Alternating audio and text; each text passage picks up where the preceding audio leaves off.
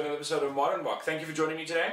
So today I thought I'd do another video on my beginner's guide series, just because I think the first one did rather well, and I think it just shows that there's definitely a lot of people who are trying to understand the game, figure it out, and yeah, some of the obscure rules I want to cover today. So let's get into it.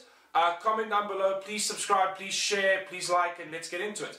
So I've covered some of the basic like setups and the player position stuff, but I want to get into some of the other rules, like especially when you're watching the game, trying to figure out what teams are going for. So obviously, I was going to start off with kicking. Obviously, when you kick, you'll notice that teams can kick from behind the 22 or past the 22. If they kick in front, behind the 22, so the player can kick directly out. That will mean that the ball, the line out will occur, which obviously the player is trying to get the ball back into the field, will occur where the ball left the field. That's only inside the 22. Past the 22, if you're the attacking team beyond the 22, the ball must bounce or touch, well, yeah, bounce effectively and then go out before it's considered, before it'll go there. Otherwise, it's considered directly out and the ball will go back to where it was kicked. So obviously, that's a big issue for teams if you're trying to gain possession through that kick. So that's essential, and that a lot of people don't understand. Obviously, also as the defending team, if you kick a ball into field and the defending team catches it inside their 22, cleanly catches it, they can also call a mark. That effectively will then lead to a 22 dropout, where the play will continue through that. But that's obviously to protect the player and to ensure that you don't aim directly just into the 22 of a team, that it can actually cost you possession and also spacing.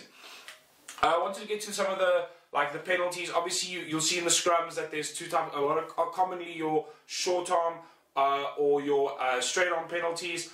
The difference being effectively if it's just a small infringement, you'll get a short arm. Usually from maybe slightly throwing in the ball skew or just engaging too early, too often, and that normally leads to a short arm penalty.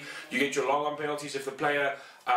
This is a very debated issue in the rugby, but effectively it normally should be that the player who collapses or goes down first or doesn't bind correctly on either side of the scrum can cause that. Obviously also, if the scrum is turned more than 180, also can cause a penalty for the opposing team.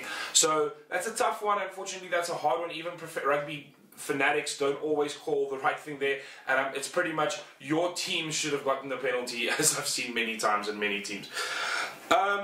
Yeah, on the ruck side, you'll notice obviously players trying to get over the ball and then the ref shouting, leave it.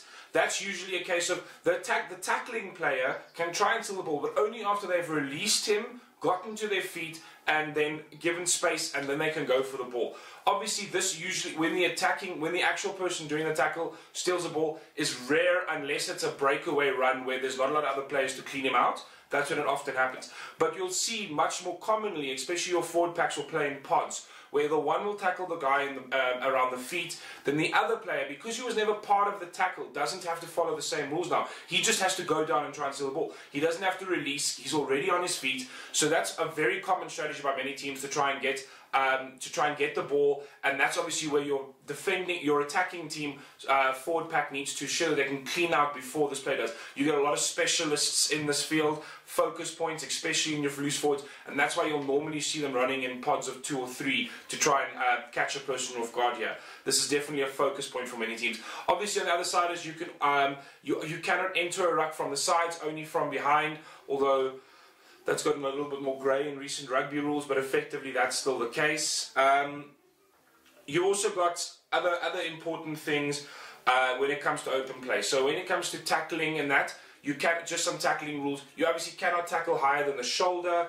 There are some rules about if the player is running down, there is some leniency on that, but effectively you should never tackle above the shoulder is the kind of general rule.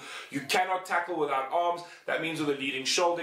If you only tackle with a leading shoulder, that's almost always directly a yellow card. So a big one.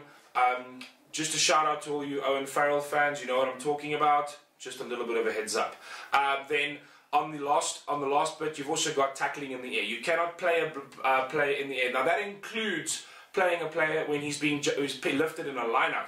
You cannot touch him, except you can go for the ball, but you cannot touch the player. So it's essential. Obviously, when I say touch, like try and disrupt the play, and you cannot tackle a player, even if you're both running at it, the defending player gets the benefit here, so you have to ensure you actually get the ball if you're an attacking player trying to get that ball. So it's a very common strategy teams will use, and you'll see players often jumping just before catching the ball to ensure players don't tackle them immediately and they've got time to place or respond to an attacking move. Very common move. So those are some basic new rules. I've just wanted to give you a little bit more advice, some things that you're watching open play that confuse a lot of spectators, I've noticed. I hope that helps, and if there's any specific rules you want me to cover, please put a comment down below, please share, please subscribe, and yeah, I'd love to do another video on this, on some other ones. Unfortunately, rugby's got enough rules that I could probably do a 20 video series on this, but yeah, let's see what the focus points are. Thanks guys, I appreciate your time, cheers.